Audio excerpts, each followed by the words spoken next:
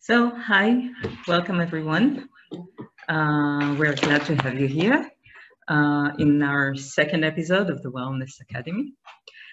In case you've missed the first one in this series, the first event that featured Patty, Manos, and Yelet Landau, don't worry, it will be featured soon on the YouTube's 50 Greatest Hits of Modern History.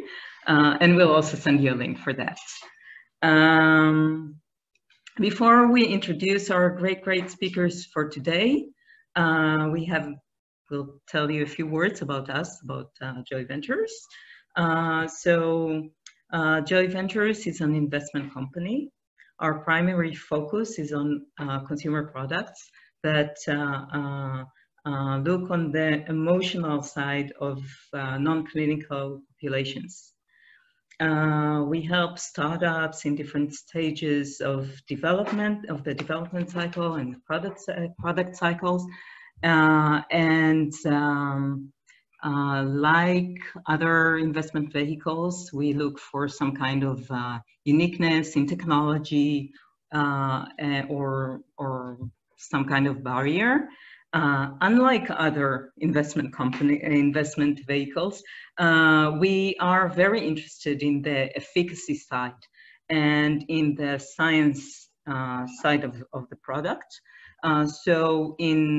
We're looking to see the effect of things, and we also, if we're really lucky, we have some kind of understanding of the mechanism of action. We're also unique in that we invest in academia and in academic research. We believe that we could be a bridge to scaling and distributing early technologies that come from academia, not only in the form of papers that researchers usually publish, but also in the form of wrapping it up to products and delivering it to all kinds of populations. So we do fund research in the form of academic grants. We have a cycle going on right now, a grant cycle, and you can see our call for proposals that is on our webpage, and also the link for that will be soon in the chat window. So this event and the one before it feature prominent researchers from academia that have an applicative side to their research. And this year's specific emphasis is on early technologies or novel on novel technologies and novel interventions that have a side of that can improve emotional well-being. So I think that after these words of introductions, one last thing. We will dive in now to the talks from Manos Tsarkiris and from Hossam Haick, and we have a Q&A place here. So just write your questions, and in the end we'll have a Q&A session. So please feel free to write throughout the talks, and then we'll get to the questions. So let's dive in, and I'm happy to introduce Manos Tsarkiris, who is a professor of psychology at the Department of Psychology, Royal Holloway, University of London, where he leads the Lab of Action and Body. His research is highly interdisciplinary and uses a wide range of methods to investigate the neurocognitive mechanisms that shape the experience of embodiment, self, and social relatedness in humans.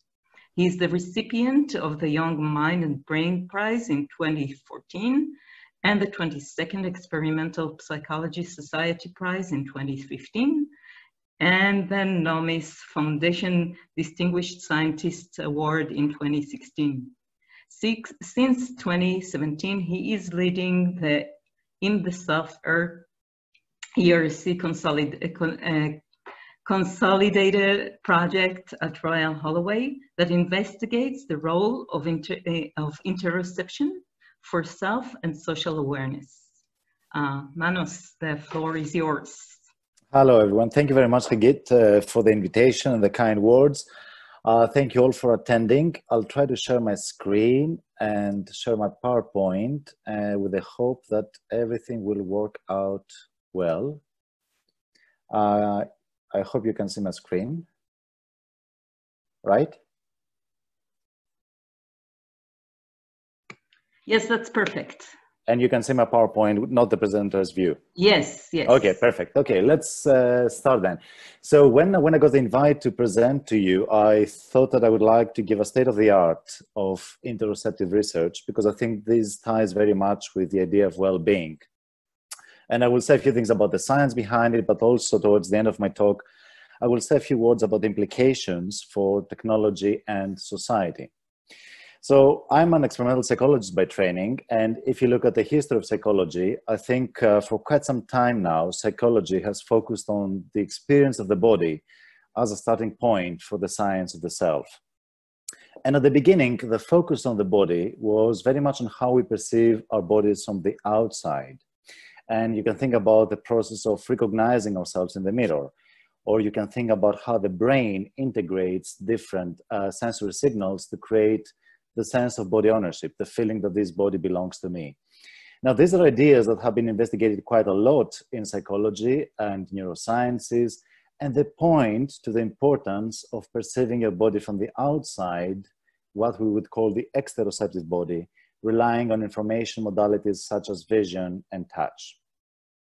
And this line of research has been very influential in giving us important insights about the sense of body ownership. So how do we experience that this body belongs to me, about the sense of agency, how I experience a sense of control over my own actions, and also about how we make inferences about other people's mental states. In other words, how, by virtue of perceiving other people's bodies, facial expressions, body movements, and postures, I can make inference about how they feel and why they behave the way they do. However, after a long period of insisting and focusing on that exteroceptive body, it has become clear that we have neglected another side of embodiment, what I would call the interoceptive body. That is the body hidden underneath our skin, the visceral body. Now, a few words about interoception. As a physiological system, interoception concerns all the sensations that come from within our bodies. Think about your heartbeats, think about your respiration, but think also about feelings of pleasure, sexual arousal, unpleasant sensations like pain, think about fatigue, think about thirst, all the homeostatically salient and important states. So at the purely physiological level, interoception serves a critical function, that of homeostasis. In other words, it ensures the stability of the physiological organism. And a lot of people have talked about this internal milieu, the internal environment of the body. Interoception was coined by Sherrington himself in 1906. Then we had the introduction of other concepts like homeostasis, somatic markers, the insular lobe, and the way that Craig theorized about that. And the important thing here is that interoception, all this physiological machinery of the body, ensures the stability of the biological organism, the survival of the organism, but also gives rise to affect and eventually subjective states of feelings and emotions. Now, interoception has witnessed an accelerating focus, and you can see here a nice graph by Sahib Khalsa's paper, and you can see the great increase in papers dealing with interoception over the last 2 decades or so. So suddenly we find ourselves taking seriously this hidden side of embodiment. Now, one thing that interests my lab in particular is not just the physiological operation of interoception, but it's also the implications of interoception for our subjective experience. And while it is true that much of interoception happens outside of awareness, we're also capable of being aware of internal states of the body. For example, you do know, or I hope you know, when you're hungry, and that's important, as it is also important to distinguish between different states. In other words, to know when you're hungry rather than angry, and don't confuse one for the other. Similarly, you know when your heart starts racing very fast. And in the lab, for example, we can use different measures to try and see how accurate people are in detecting interoceptive states, such as respiration or heartbeats. And we can classify people along a continuum from a lower to a higher ability to become aware of such internal states. For example, we can use a heartbeat counting accuracy task and classify people along this continuum. Now, this is an important concept because both in clinical and subclinical studies, it had been shown that interoception affects a wide range of cognitive domains as well as psychopathological conditions. For example, the levels of interoceptive awareness are important for one's experience of pain, for medical unexplained symptoms, for the experience of negative emotion. It is implicated in anxiety and anxiety disorders, emotion regulation. In other words, people with higher interoceptive abilities, they have been shown to be better capable to perform emotional regulation. But it also affects other domains, more general, such as decision-making and subjective time perception. And with the work we've been doing in my lab, we have also shown how it affects subjective self-awareness. And it also affects a range of behaviors, such as food and water intake, eating patterns, habits, and eating disorders, but also addiction, sexual functioning, and more social domains like empathy. And of course, it has also been implicated in meditation. Now, a couple of years ago, together with my colleague Ellen de Presta, we put together insights from many different disciplines, such as psychology, neuroscience, clinical psychology, but also philosophy, to try and bring together the different insights from the different disciplines on interoception. One of the papers in that, one of the chapters in that book was by Sarah Garfinkel and colleagues, where they provided a very useful classification of the different dimensions of interoception. So on the bottom, you can see things that are actually happening automatically, if you like. The continuous dialogue, for example, between the heart and the brain, the continuous transmission of afferent signals from the viscera to the brain. And as you go further up on the hierarchy, you find more higher order cognitive abilities, such as your interoceptive awareness or your metacognition. In other words, your insight into how accurate you may be in detecting and recognizing such visceral states. In addition, it is clear that there are many different interoceptive systems. We have the cardiorespiratory, we have the gastrointestinal, we have hormonal influences of interoception, and different methods that we use to try and capture both the functioning of these interoceptive systems and people's ability to become aware of such sensations. And over the last decades, we have seen proliferation of research in this area, tapping into different domains, from some very basic ideas that this constant dialogue between the heart and the brain, for example, supports the very function of consciousness. This is influential work by Catherine Talon-Baudry's lab, where she showed that a cortical signature of the information that leaves the heart on every single heartbeat to reach the brain actually predicts whether people will become aware of visual stimuli. Of course, we have influential work in the domain of emotion. This is work by Sarah Garfinkel showing that presenting facial expressions at different points of the cardiac cycle, either at systole or diastole, may influence people's subjective experience of these presented stimuli. And in my lab, we extended this line of research into the social domain, something which unfortunately it's very prominent again in the media, because we showed how these signals from the heart to the brain can be hijacked by cultural social stereotypes and accentuate the expression of racial behavior. But one of the most important things for me and the research we're doing in my lab is to try and understand this idea of interoceptive awareness. How people become aware of such interoceptive states, and what is the consequence of this awareness. And what happens if you ask people to do a heartbeat awareness task inside the scanner is that you find activity in the insula on the right hemisphere that correlates with people's ability to become aware of interoceptive states. And you can see here the insula buried inside the frontal cortex. And what is also interesting is that if you expose people to a different kind of task that probes the exteroceptive body, in other words, how people become aware of the perception of the body from the outside, again, you find activity in the same part of the brain, slightly more posterior, but the same anatomical structure, the insula. So now we have a brain area that it is engaged when people become aware of the body from the inside, as when they become aware of the heartbeats, but also when they become aware of the bodies from the outside, as when they look at their bodies. And the insula is also engaged quite often when we become aware of other people's emotional states. And while these two sides of embodiment, the exteroceptive and the interoceptive one, have been studied in isolation, I think it is clear, if you look at your everyday life experience of your own body, that you don't experience two different bodies, one from the outside and one from the inside. Instead, we have a more unitary representation of our own bodies. So my question was, how can we think about these two bodies together?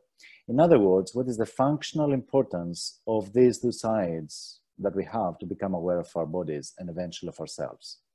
Exteroception and interoception. And what are the implications for self-awareness?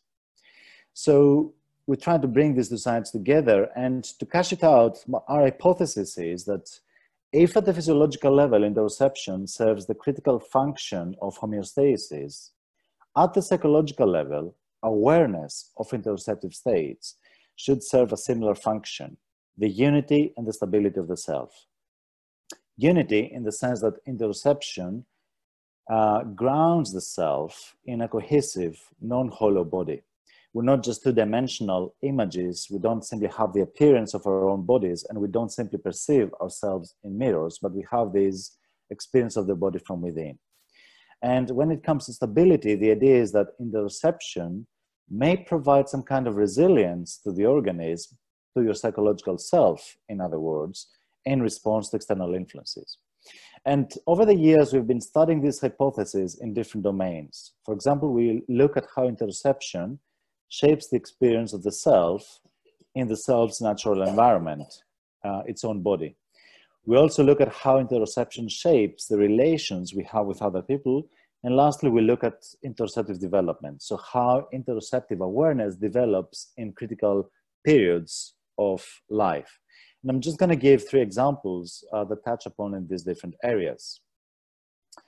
For example, we have shown that the levels of interoceptive awareness, in other words, how good or bad someone is in becoming aware of interoceptive states, influences the way you experience your body from the outside.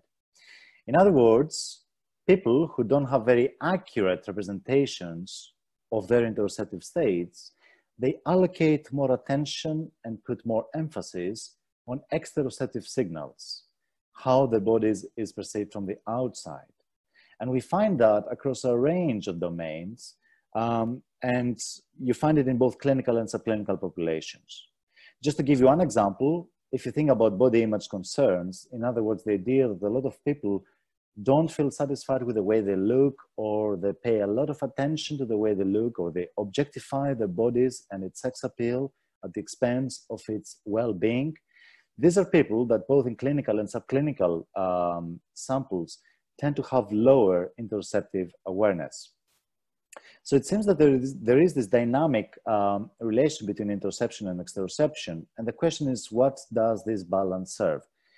I think exteroception is important because it underpins the ability of our brains to assimilate changes in our bodies and in our interactions with others. So we don't want to have a very solidified body model, but we want to be able to actually have some kind of plasticity in the representation of our own bodies. And the way the brain responds to exteroceptive signals preserves precisely that. On the other hand, interoception may provide a more stable core as a counterbalancing power in this more dynamic plastic nature of exteroception. Just to give you an example of how this plays out, we have a review paper where we looked at both clinical and subclinical populations presented with body image dissatisfaction. And by and large, you find that people with lower interoceptive awareness, as I mentioned, they tend to have greater body image dissatisfaction. Now, this link is quite important because anorexia, if you like, is one of the most fatal psychiatric disorders, is the one with the greatest mortality rate and one that it's most difficulty treated. So we will be continuing our work in this domain over the next few years. Now, thinking about the relationship with self and others, it seems to me that understanding how you feel and how the world makes you feel is at the core of our relationships with other people. Let me give you one example that we also describe in one of the chapters of the edited volume that we published. This is MM. MM is about 40 years old. She's a female. She's a graphic artist and videographer, and she was working on a documentary about a kidnapping and a murder. She had done her research. She has researched extensively, and she was ready to start filming, but filming never happened. Why? Because a particular event took place. And this is what happened in her own words. I handed the story back to the producer when it became clear that I could not work the script. I kept repeating the same scenes, and no amount of color-coordinated storylines would help me. I couldn't make a simple decision on spot, she says. What happened? She says, it is my experience that following this event, there's a shift in personality and how emotions are experienced. It is, however, not only emotional blunting, but also an impaired impulse control and disinhibition, as if a grown-up brain has been replaced by a primitive and at times manic brain that affects higher functioning. There is an indifference and striking lack of fear, my emotions are blunted, and there is an unsettling deadness and indifference towards my prior life and aspiration goals. This indifference and emotional blunting was present as soon as I woke up and has not left me since. In general, this led to a personality change, in some aspects subtle, in others a profound shift that I find exceedingly difficult to accept, a kind of physiological expression of how I was feeling, zombie-like. And this is a very nice phrase. I was described in the past, she says, by one video critic as a human seismograph, recording the finest shifts in mood and tone. Now I have problems in social settings where I generally might appear antisocial. I force myself to ask questions and engage in banter, but more often I forget. I would say that it has changed how I relate to people. I do not relate. Now, what happened to MM? What was this event that she talks about? One, by reading these descriptions, could think that maybe she had a psychotic episode, or she had a major traumatic event that led to PTSD, or she had a stroke. But she had none of that. It wasn't anything as dramatic as the three things I mentioned. MM was suffering by hyperhidrosis, excessive sweating, and she went for an operation that it is still allowed in some countries called endoscopic thoracic sympathectomy. And that operation involves a surgical destruction or disabling of the upper spinal sympathetic nerve trunk. In other words, as a result of this operation, because of the surgical destruction of this afferent pathway from the body to the brain, MM's brain stopped receiving crucial afferent information from the body that is responding constantly to whatever is changing in the environment and to your own body. And as a result of that removal of this rich afferent information from the body, she observed these very profound changes in the way she was experiencing herself and her relations with others. And in my lab, we put forward the idea that this question of how we distinguish between the self and other, at the same time that we're trying to relate to each other, is at the core of social cognition. And you may find it in many different social contexts, from emotional contagion, which seems kind of mundane, in more salient experiences like sharing someone else's pain, but also in more complex situations. And I'm sure that colleagues in Israel appreciate about the difficulties of these very different egocentric perspectives that people or social groups may have. And in these kind of situations, you have to often overcome self-other distinctions, overcome your egocentric biases to appreciate the perspective of other individuals or social groups. And I think that interoception, as we argued, goes at the heart of self-other relations. It is through a good enough awareness of how you feel, what your own bodily states tell you about you, that you can relate to others as subjects that are distinct from yourself, that may have different interoceptive states. In other words, the brain needs to distinguish between your own interoceptive states and what is being affected in your own viscera in response to the other person. And we're doing a series of experiments now where we're trying to experimentally manipulate and control this process. And lastly, let me say a few things about interoceptive development, because even though we know that interoception is crucial for emotional regulation, for example, we know practically nothing about how interoception is developed in early life. So we're starting now a longitudinal study where we looked at the development of interoception in the first 3 years of life and try to map this interoception, this development of interoception, the physiological and psychological level, to different processes that we know are important for the development of the self in early life, such as self-recognition, intermodal perception, but also relationships with carers. Of course, one major problem is how do you measure interoceptive awareness in infants? We don't have a task for that, but luckily, together with some colleagues, Lara Meister and Teresa Tang, we developed this infant heartbeat discrimination task that, as it appeared, it is suitable for measuring interoceptive sensitivity in very early life and also quantifying individual differences. This is a lucky guy who took part in our experiment, and what is happening in this experiment is that the infant is looking on a screen and there is a cartoon character that jumps up and down. Now, importantly, this cartoon character jumps up and down either in synchrony with the infant's own heartbeat or out of sync. And just to give you an example of how it looks like,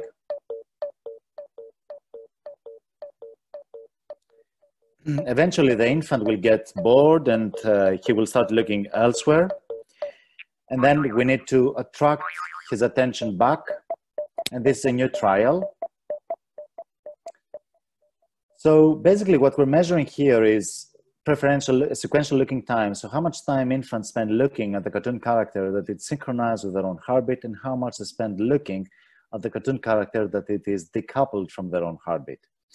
And by and large, at the group level, we find that infants spend more time looking at the asynchronous cartoon character. In other words, the one that it's not resonating with his own heart. But of course, as you can see in the graph, you can appreciate that there are individual differences. So some infants show this pattern of preference for the asynchronous, whereas other infants may be spending more time looking at the synchronized cartoon character. Next, with the same infants, we did an EEG study where we looked at the heartbeat evoked potential, and this is a cortical signature of the signals leaving the heart on every heartbeat to reach the brain. And we know from adults that adults with a greater capacity for interoceptive awareness, they also have a larger HEP amplitude, and we replicate this finding in infants. So infants with a higher discrimination between the asynchronous and the synchronous cartoon character, they also have a higher amplitude. And that is good because now it gives us a task that we can use to measure interoceptive sensitivity in early life and also to quantify individual differences. Now, importantly, we believe that in early life, it is the carers who are actually doing the self-regulation on behalf of the infants. And together with my good colleague, Katerina Fotopoulou, we argued that in a way, carers in early life, actually, they have to do this mentalization of infants' homeostatic states. They have to engage in some kind of interoceptive inference. In other words, understand what is the underlying cause of infants' different behavioral displays. Why do infants cry? Is it because they're hungry or is it because they're in pain? And provide the contingent response to satisfy that interoceptive need. So we're running now 2 longitudinal studies. One is in infancy, in early childhood, and then we're looking at early adolescence because that's also a critical period for the development of mental health issues. And we're interested particularly in how young adolescent girls transition from pre-puberty to puberty and how their interoceptive abilities change over time in relation to body image. Now, let me just finish by saying a few things about the importance of all this for things that are at the heart of what we're trying to do. I think it is clear by now that we are who we are because we have the bodies that we have and because our bodies need to stay alive, and what our brain is constantly doing is inferring the causes of our interoceptive fluctuations, our physiological variability. it is precisely because of the fact that we are based machines that we have developed the kind of awareness and intelligence that we have. Now, of course, this kind of scientific consensus have moved outside of academia, and it has touched upon different domains of our society and politics and technology. Of course, you know about the movement to quantify one's own body. There are lots of wearable devices out there that measure how many steps you take, how many calories you're having, how many heartbeats you're having, how good sleep you had or not, what's your glucose level, and so on. And the question is whether by engaging in such quantification of our bodily functions, we're becoming like crazy accountants, losing ourselves in very large data sets appearing in Excel sheets. And whether there's another way of thinking about wearable technology, whether we can think about a more embodied, a more embedded, and a more empathic type of technology. So rather than measuring things, providing opportunities to people to actually use technology to change a little bit the experience rather than the measurement of their own bodies.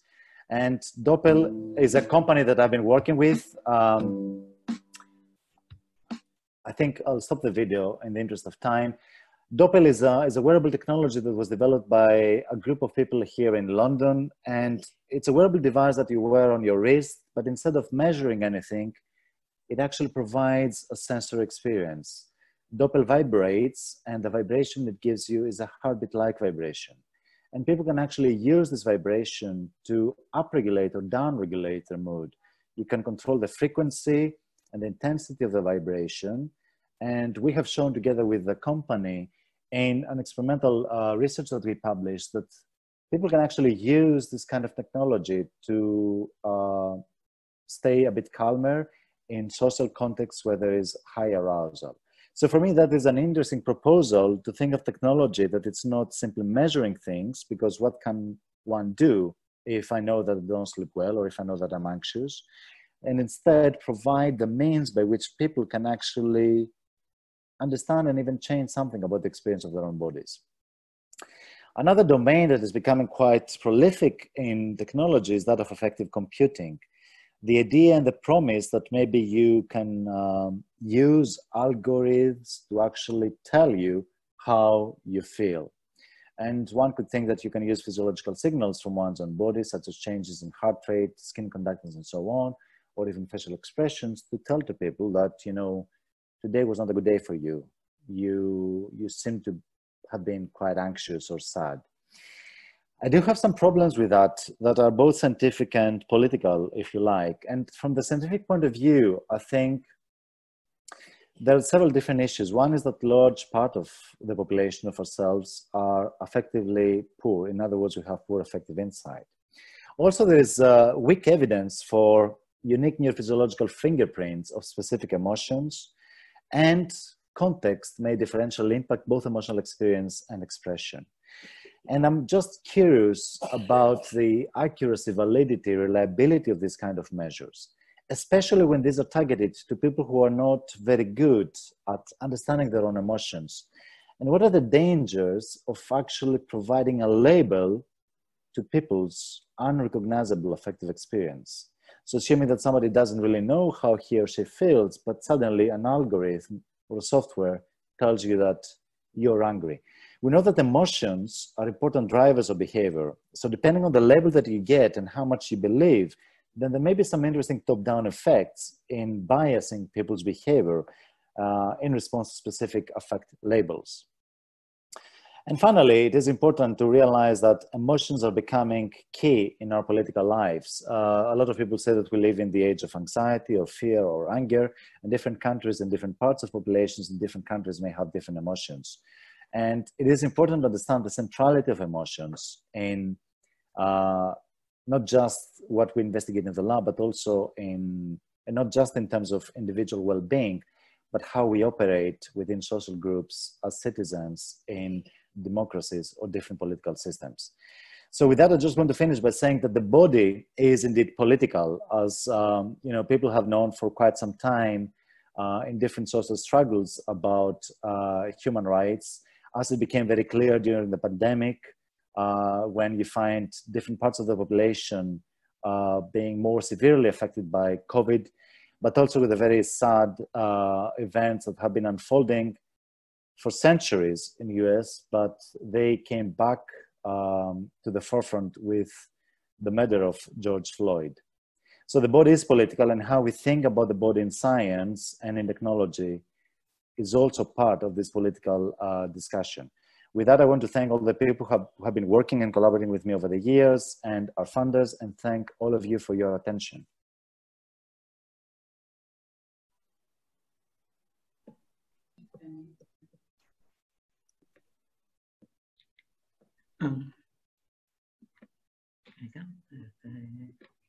Thank you, Manos. This was amazing. Thank you so much. We're not letting go of interoception and body awareness just yet. We're turning to Hossam, and then we'll go back in the Q&A to the questions from thank you. From the audience. I would now like to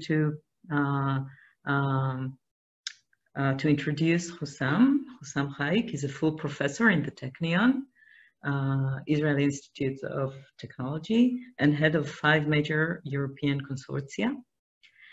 Highly multidisciplinary nature, the research of Professor Haick focuses on novel, solid-state and flexible devices, sensors, as well as electronic sensory nanoarrays, non-invasive diagnosis of disease via volatile biomarkers.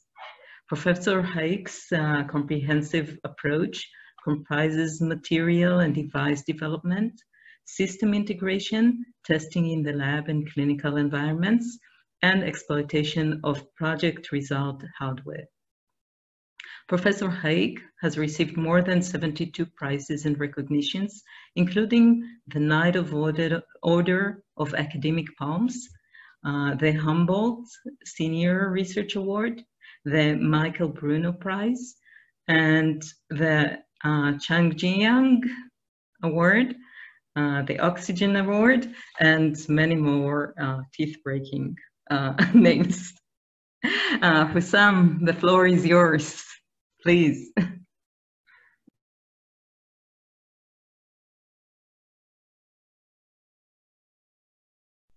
Okay, there we go. Hello, everybody, and good evening. Actually, I will start with the last few slides of the previous speaker, Manos, about wearable devices, and this will be the focus of my talk, what we can do with the wearable devices for measuring psychological stress or psychological disorder. And there are 2 approaches how to do it these days. The first approach is called physical approach, which relies on detection and follow-up of vital signs, as has been presented by Manos. Nevertheless, these approaches today technologically are quite limited in terms of accuracy. And therefore, there is a need to add to the wearable device some chemical viewpoint, namely chemical sensors which can detect and follow up biomarkers so that we can increase the accuracy, sensitivity, and specificity. And therefore, though my group work also in the development of vital signs and related sensors and non-invasive diagnostics, the focus of my talk today will be on the chemical side, because this is much more innovative in this sense. And therefore, I would like to start what we are anticipating with a device, a diagnostic or monitoring device, which could detect a given disorder, such as psychological stress, post-traumatic effect, etc., etc. And actually, with that wearable device, we have to expect that the device is easy to operate, fast, namely we can get results online, on-site as well. The cost has to be low, something equivalent to a smartwatch or even less. And the device has to be portable as well, and non-invasive. Non-invasive is the most important part of it, because otherwise we will have cross-contaminations and we will have surgical effects and sometimes bleedings or exposures and therefore non-invasiveness is the most important part of these wearable devices. And of course, if we can increase the accuracy, sensitivity, and specificity of the results, that would be the best that we can achieve. And as such, there are several approaches how to do so. One approach is to make diagnosis of disease from exhaled breath.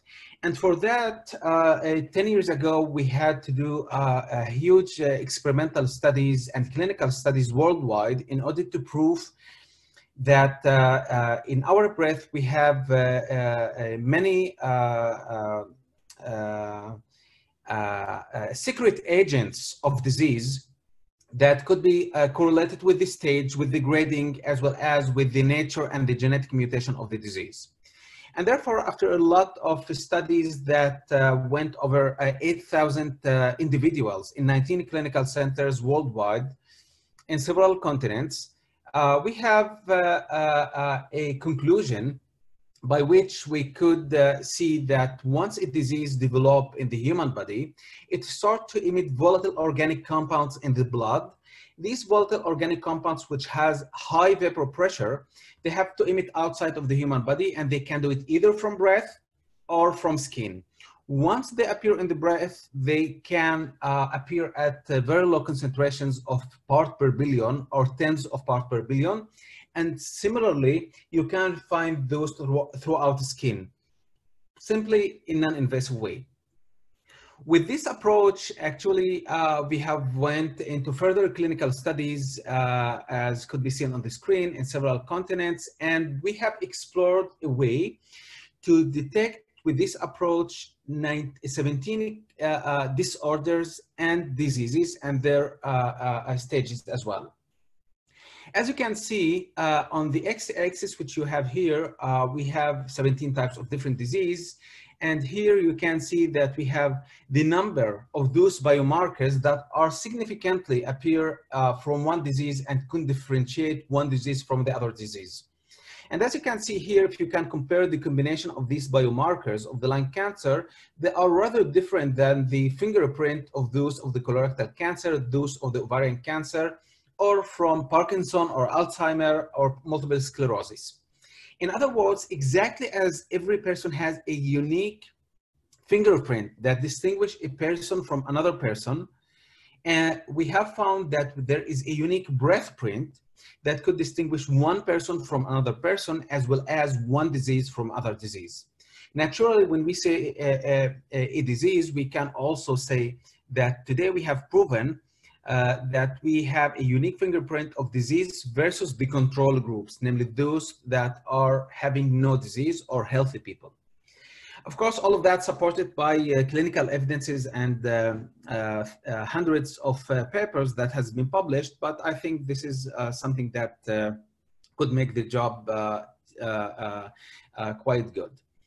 Nevertheless, all of these proof of concept which we have done in the past was provided by mass spectrometry techniques, which many of you use, which is a quite heavy device, quite expensive, and it takes something like 3 to 5 hours in order to get the analysis done. And the challenge was right now engineering challenge to take all of these devices and to miniaturize it to a wearable device that you can use according to the criterions which I have mentioned earlier in my first 2 slides. And therefore, we have developed a device that imitates in its operation the olfaction system of the human. And this device practically collects those volatile biomarkers that are linked with the disease with an array of cross-reactive sensors that are based on nanomaterials. Once these compounds adsorb to the sensors, they produce electrical signal, which we transfer to digital signal. And once we have a lot of these digital signals from many sensors, array of sensors, we apply artificial intelligence and we train the system how this combination of signals could correlate to a given disease or to other type of disease. In other words, we have developed a device that is a trainable device. You can train the device according to the type of the disease. What whatever you need to do is to expose it to the right samples and to train it by the artificial intelligence algorithm. If you want to look at this device, so this device today from A to Z, all the components looks like the one which you see here in blue and white color. The person can excel into the device from 3 to 4 centimeters, more or less. No direct contact between the mouth and the device should be done. Once this happens, the device will collect the breath and interact the biomarkers with the array of sensors, and the results will appear immediately into the screen. So this is online device. Actually, the size of the device is like this size only. All of this part is empty due to product design issues. But in terms of miniaturization, this device even can be connected to a smartphone device with the USB quite conveniently. The device has went into clinical studies in 19 clinical centers worldwide on more than 8,000 patients. And with this device, we could detect, again, 17 types of different disease. Of course, this is what we have tried. We can try more. And as you can see, we could discriminate between several types of disease, as could be seen from the comparison on this part of the figure. The red color, to who don't see the results, are above 90% accuracy in discrimination between one type to the other type of disease, which are quite promising results. That says that we can not only diagnose a disease, we can also differentiate between different or independent diseases as well. One question you might ask, maybe this is an effect of confounding factors. This is a geographical effect or genetic effect somehow. Not a real result of the disease per se. And the answer is quite easy if you'll take a look on this graph. This graph actually, we have taken control groups for every group of diseased people in the same centers, and we have compared the control groups each with the other. And as you can see, most of the colors are between green and yellow, saying that there is no discrimination between the healthy group in France to those in China or to those in United States or in Israel, meaning that the results which we have got here are the pure result of the disease per se, not the effect of the confounding factors. Without going into much details, we have went into further research in this endeavor, and we could see that we can distinguish not only between 0 or 1, healthy or diseased, but rather we could distinguish between a disease and the subcategories of the disease, such as in this representative example of the lung cancer, where we could discriminate between benign and malignant tumor, but much more important, between the early stages of the disease and the advanced stages of the disease. And this is quite a critical point. If we can detect the disease at the early stages before the symptoms appear, the survival rate or the treatment management is much higher by many, many folds. And this is the most critical part of it, the early stages. And I'm glad that we could succeed to make the early stages. In the kind of cancers, we could even go to the dysplasia part at the very early stages of the cancer, where we could detect it in 5,000 patients, more or less. Of course, we have done similar work with Parkinson's and Alzheimer, and as you can see on the screen quite briefly, the accuracies are good, between 81% to 88% accuracy, with multiple sclerosis as well. The results were pretty good if we want to distinguish between a remission state and a elapsing state, etc., etc. The more interesting point which I want to discuss, because this is directly connected to our funded project by the Joy Venture, is the need to follow up psychological stress and to discriminate the different stages of the psychological stress with the wearable device that can stick on the skin in an non-invasive way in a tattoo-like manner. And the idea is to develop a device that can be stick into the skin, and it can detect both the vital signs, which you have heard from the previous speaker, but we will do it not in a watch-like, but rather we will do it in a tattoo-like device. And this device, because it's quite thin, also it's quite sensitive to scratches, and it's quite sensitive to cut. And therefore, with this device, we implement a new technology which is called self-healable technology or self-repairing technology, in the sense that once in the user's daily life, the device was scratched or cut, and just remember this electronic device, the device can heal itself in autonomous way. It can repair itself exactly like our skin when we get scratched. Furthermore, the device don't need any kind of battery. It can operate itself and generate the electricity based on the movement of the human body. So with this approach, we wanted to develop it further. And just to give you an idea how things look like, this is an electronic device, purely electronic device called field effect transistor. It includes 5 field effect transistors. Namely, transistors similar to those which found in our computer, but as you can see, the patch thickness, it's 2 micrometer only, and you can just put the device in quite easy way on this skin, exactly as we put the tattoo for our kids, and I'm an expert in that. And as you can see, you simply just put the tattoo on a piece of paper. You wet the paper for around 30 seconds, more or less. Of course, we speed up the video in this case. And then you peel off the paper. And as you can see, the device is stuck into your skin. And the operation of the follow-up and monitoring of the biomarkers of the disease or the psychological stress start to be done throughout skin in an invasive way. Right now, the question how we transfer the data to the smartphone. Actually, we can bring our smartphone and we bring it quite close to the device, and by a technology which is called RFID or NFC, we operate with the smartphone, the patch, and we get the signal back to the smartphone itself. Of course, we can put Bluetooth, which you know from our daily life, but Bluetooth will increase the thickness of the device and will complicate issues, so we prefer this way and this manner. Of course, I have promised you that the device is quite self-healable. Namely, if it's scratched, it can repair itself. And this is an example that the device works. As you can see, it operates this LED. The device is connected by wiring here. Right now, we will not scratch the device. We will cut it. Simply, we will go to the most extreme part of it. We will cut the device. And you can try, if you cut any device and even you bring it back, it will not repair.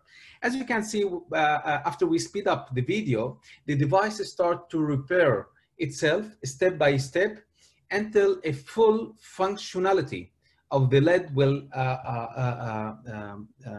restart.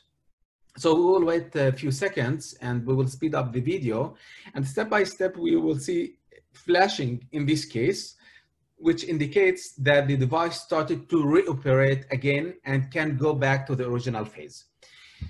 Right now, this device, if you ask whether we can, where we can use it, or whether the healing can be done underwater or in air, of course, you can just read a few publications from the last few days, and you can see that this device works both in air and underwater.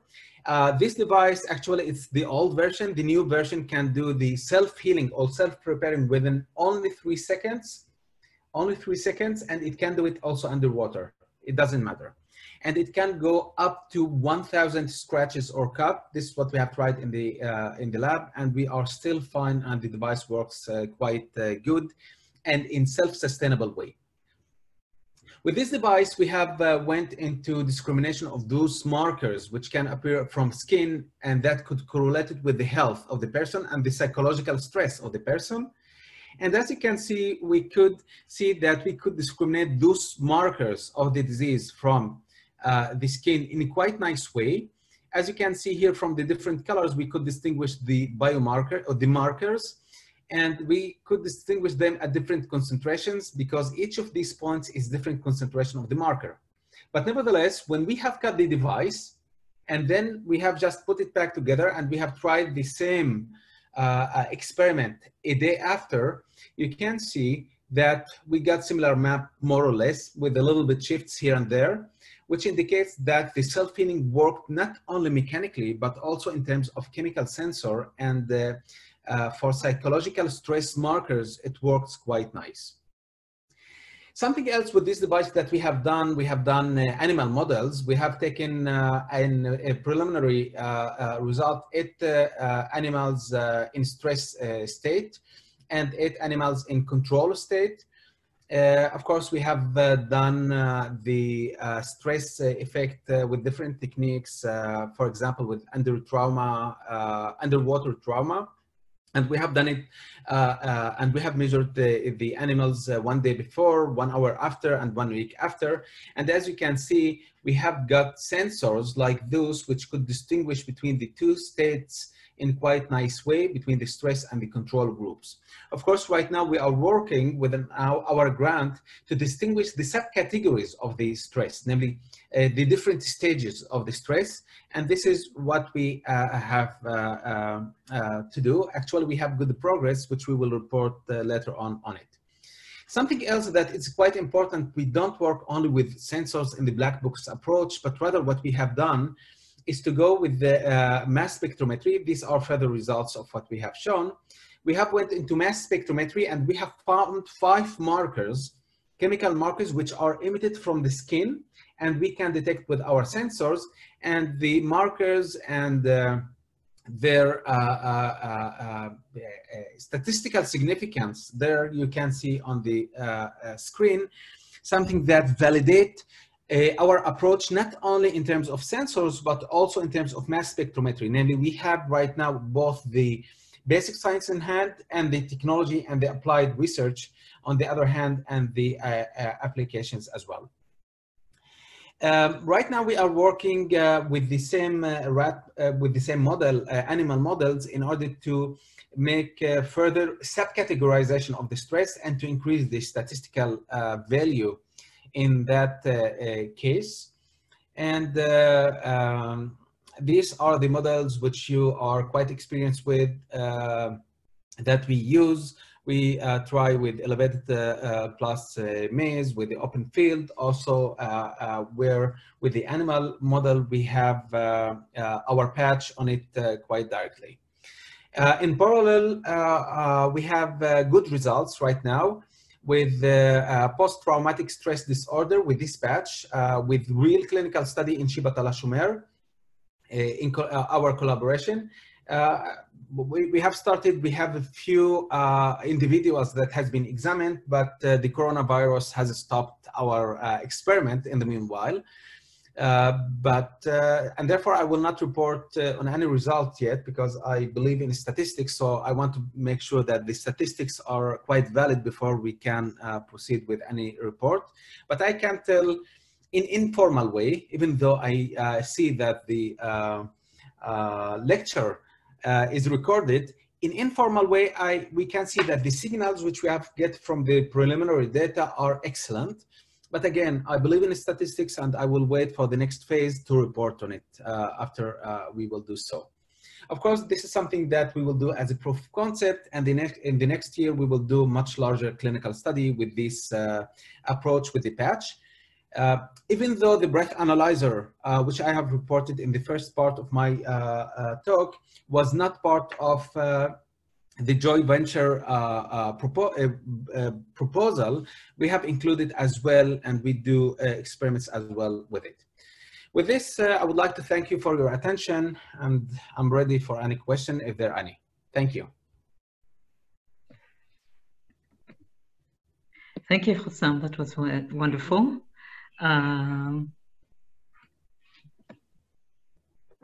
Yeah, so let's see what questions we have right now. The first questions are addressed to Manos. First of all, Gal is asking, can you please address the work of HeartMath Institute and the concept of heart coherence? Good question, but I don't think I'm qualified enough to address this this work. You know, there are a lot of people working in different aspects of interoception. I know of the work, but I haven't really delved into it, so I wouldn't go there. Okay, thank you. And another question is relationship in either direction between interoception and the physical environment. This is Randy asking. It's difficult when you cannot have a dialogue, but shall I suppose that by physical environment, you mean nature? It's difficult. I mean, of course, one would think about, you know, the kind of conditions in modern life that may actually lead to dysregulation of the body, and that, of course, can be due to social stressors. You know, the kind of lives that we live in urban places. We do know from different lines of research about the beneficial effects of nature on mood. But you would also expect the same thing to happen in more basic physiological processes like respiration or like digestion and so on and so forth. So, you know, I can see how the physical environment or any kind of environment you live in affects the processes involved in the biological organism and eventually in your cognition and mood. I'm not sure whether we can talk about the reverse direction of causality from interoception to physical environment. So I think Randy clarifies that they mean nature or the built environment. Yeah. So I think that, you know, nature or the built environment or any kind of environment imposes a structure, ways of life, ways of behaving, and ways of experiencing on the body. And of course, they have an effect on how our bodies are engaged and how we experience these bodies. But I'm not sure about the other way of direction. Of course, you know, our cognition and our behavior has a great impact on planet Earth, as we all know. But I wouldn't say that interoception is responsible or is solely responsible for that. Okay, thank you. I see two questions still to Manos by Jonathan. So first of all, can interoception be manipulated with brain or nerve stimulation? And do these manipulations affect the sense of self? Mm-hmm. And could such manipulations be used to help people with interoception-related disorders? Yes. So this is one question. Yeah. So a lot of things, of course, constantly affect the physiological regulation of the body. In other words, interoceptive variables. I guess the most interesting question is whether we can think about ways in which you can manipulate people's awareness of such interoceptive states. There are some evidence, for example, that you know, you can use brain stimulation to target the insula, which is one of the key structures involved in interoception, and increase people's interoceptive accuracy or awareness. How that then translates into changes in emotional experience and emotional regulation is not known yet. Other ways in which you can affect interoceptive accuracy with brain stimulation or stimulation of the nervous system is by stimulating the vagus nerve. And again, there are some studies showing that this is indeed the case. But again, the last point of seeing how this increase in a lab-based measure of interoceptive accuracy translates into everyday life, that remains to be seen. And I would expect that other interventions like psychotherapy would also improve, in general, people's emotion regulation, probably with by also recruiting or repurposing some basic mechanisms by which we become aware of interoceptive states. Okay, thanks. Another question from Jonathan is, there is a Buddhist philosophy proposing that craving and attachment depend upon bodily stimulation of a rewarding or aversive experience. Do we see this in research on interoception and addiction? Well, I think a lot of the research on addiction, for example, in neuroscience, has to do precisely with such mechanisms of reward and anticipation. And interoception will be at the heart of the matter. I think a lot of the studies that have looked at the neural correlates of addiction, for example, point to the critical role of the insula. Of course, you know, there are all other studies looking at the dopaminergic systems in addiction behaviors. So I don't think that there is such a big gap between, you know, more Western scientific theories of such phenomena and, if you like, more philosophical approaches to the experience of one's own body. But it's always a question of where the focus is. Is it on the mechanism or is it on the experience? And we always seem to have this, this gap that we have to mind. How do we go from a mechanism to experience, or from the experience to the mechanism? Yeah. Hossam, this one is for you. Someone who does not identify themselves is asking, somehow missed the connection between your research and emotional well-being. So I guess it's an opportunity to revisit that. Sure. The idea today, there are a need for sensors to make detection and monitoring of psychological stress. Actually, if you take a look on the companies worldwide, spin-off companies that are connected with Google only, there are more than 100 companies that do entertainment throughout the smartphones for reducing the level of the psychological stress. And of course, all of these softwares, et cetera, et cetera. Nevertheless, in order to know who is stressful and at which stage you need the input to these devices, and this is where we need the wearable device that can give the status of the person in terms of the psychological stress, and then you move it to the smartphone. So the smartphone will do the entertainment or the kind of management in online manner. Okay, I hope I hope this clarified. Thank you. There is another question. Has Robert Becker and Gary Selden's work on the body electric influenced your work? That's by Carl. This is to whom? To me?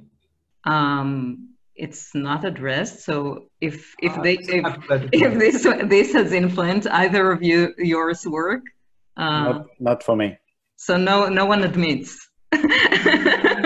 Probably we don't know the names. Yeah, just a moment. Let's see if we have a clarification from Carl. No. Okay. But there is another question from Randy. I think it's for you, Hossam. Are there potential skin biomarkers for depression, anxiety, and other psychological disorders?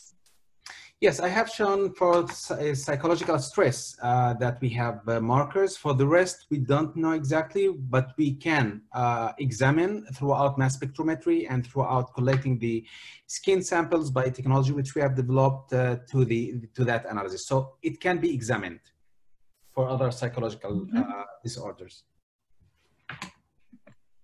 And then there is a question from Gadi, I think also to you, Hossam. Have you looked at HEPs in relation to positive arousal versus stressful arousal as seen in GSR? Not yet. Not yet. Okay, thank you. Just a sec. I think there is another question by Gadi. Are you aware of body-based interventions such as somatic experiencing and their effect on HEPS, insula, thalamus, etc.? So I'm not sure if that's addressed to you or to Manos. For me, I have no answer. I think there are a lot of studies looking at the effects of mindfulness and meditation on interoception. Some studies suggest that interoceptive accuracy is improved.